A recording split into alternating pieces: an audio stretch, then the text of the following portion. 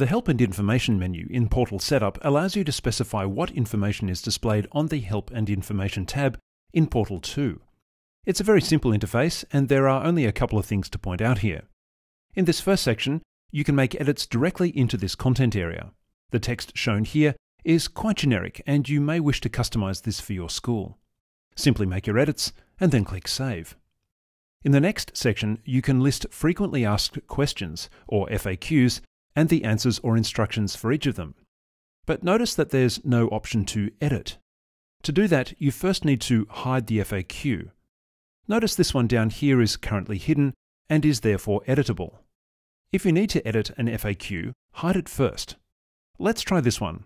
There seems to be a small grammatical error in the question. I'll hide it first. Then edit the question.